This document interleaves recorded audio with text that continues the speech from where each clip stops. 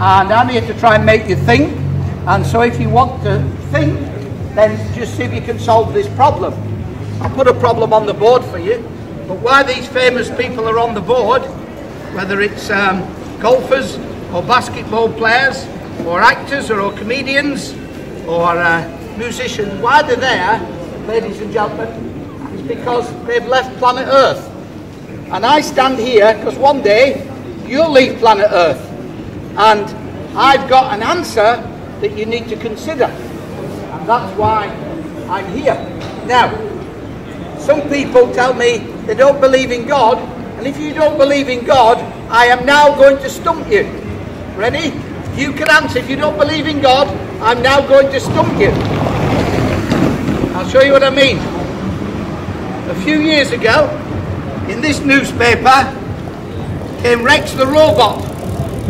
Now, anybody who doesn't believe there's a God, or anybody who says they're an atheist, I invite you to stop, and you can give me your opinion.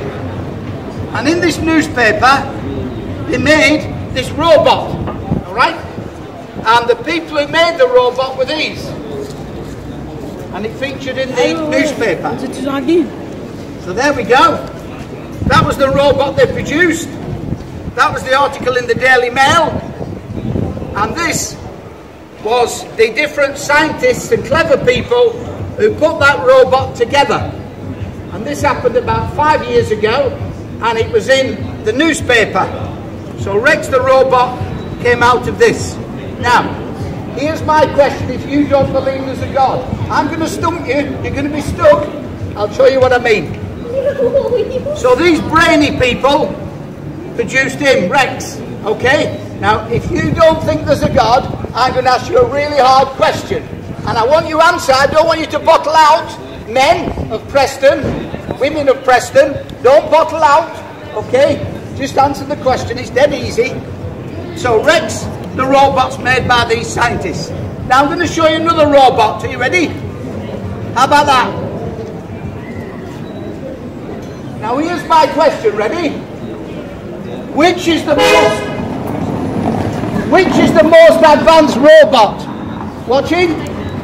That one that all these brainy people had to produce. Or this one?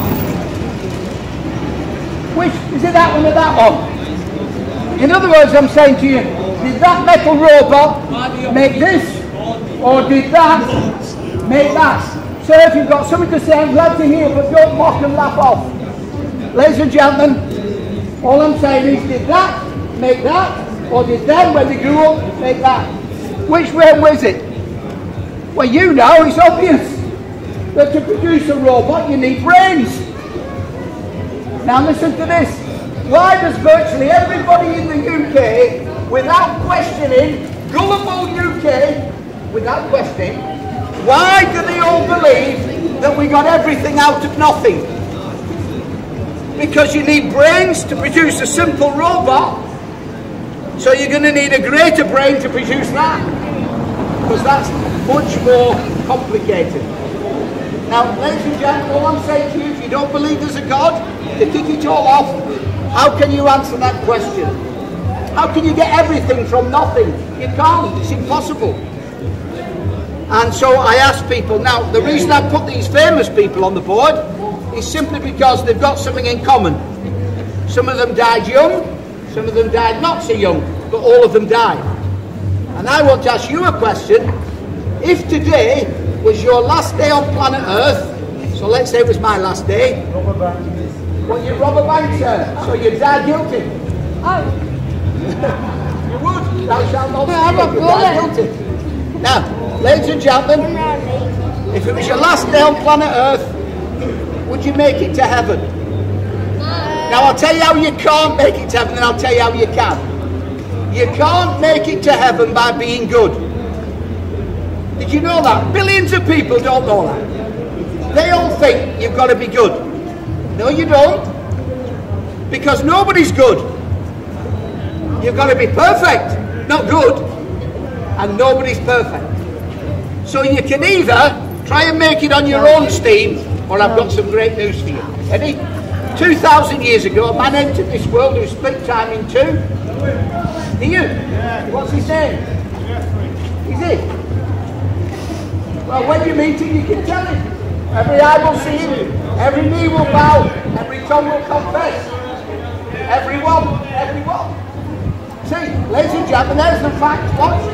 This is the history of England. Now, who's right at the bottom? Somebody with the initials JC. There's Julius Caesar and another JC. Who can it be? I'll tell you. It's the Lord Jesus Christ. And he came into the world, and he came for do one particular task, one job. And that was to hang on a cross to take our sins. Whether you're in England, or whether you're in the States, or whether you're in the Far East or the Middle East, wherever you are, ladies and gentlemen, the great news is your death has been conquered. If only you'll stop and think about it, your grave has been beaten. So has mine. And when a person comes to a point, they put their faith and trust in Jesus Christ, you know what happens to them? They get heaven, they get forgiven, they get the past cleansed, they get the blood of Jesus to wash them all sin, and they get a place and a home in eternity that's secure. Ladies and gentlemen, these people, and I could put millions more on, but I haven't got millions of pictures with me, millions more on, and they're going to leave this world, or they've left this world. And ladies and gentlemen, if you leave this world unforgiven, the Bible says that you go to your own judgment. This is what it says. It's appointed unto man, woman, to die once, and after this judgment. And I don't want you to go to a judgment guilty. You can go to your judgment clean, forgiven, cleansed. But it's only by the blood of Jesus, nobody else. There's not a religion in the world that can get you there. But Jesus can forgive you. I'm going to stop there. If you've got a question, please ask. Start to get into. Can I just say, because of distance, I've left some books over there. If you're into sport, there's several sports people become Christians. If you're from the Muslim faith, there's a Muslim man become a Christian. It's on that bench. Little track, he takes a little booklet.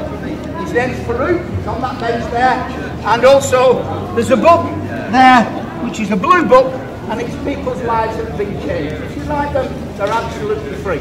We'll have a break. God bless you. Have a good afternoon. Would you like a book, sir? You can have one.